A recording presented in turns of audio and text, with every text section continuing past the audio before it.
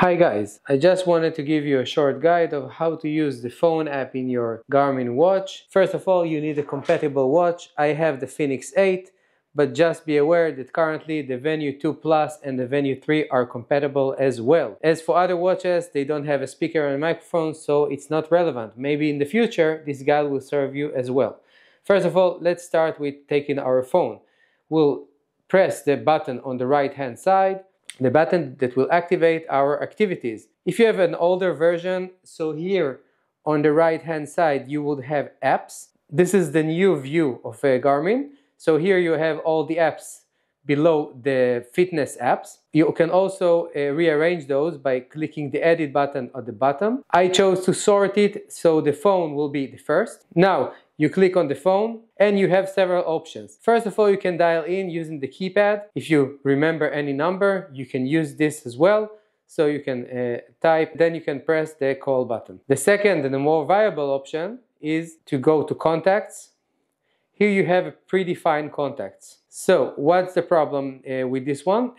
Those contacts are not reflecting the contacts on your phone. In order to add more contacts, you need to go to your phone. You can either press here and it will trigger the app on your phone, or you can just go to your phone, click here on the three dots menu, then you need to press on contacts. Those are the predefined that I already got on my watch. You can either manually create a contact here. Let's call it example contact with the phone, this phone for instance, and you're all set. You have it here. By the way, if you found this video useful, don't forget to hit the like button. Also consider subscribing for more videos like this. Thank you.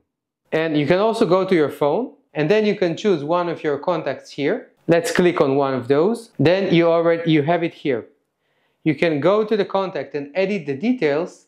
If you want to add another phone or you want to change the country code, it should give you the default country that is set in your Garmin Connect app. And you can also change the region by manually selecting it. So now, when you added this one, you can go back to your watch. Let's go to contacts. You see, we have the example and the icon fitness contact. Now, let's try and make the call. Now the call is active. You can either choose to mute yourself, you can use the volume to get the volume up.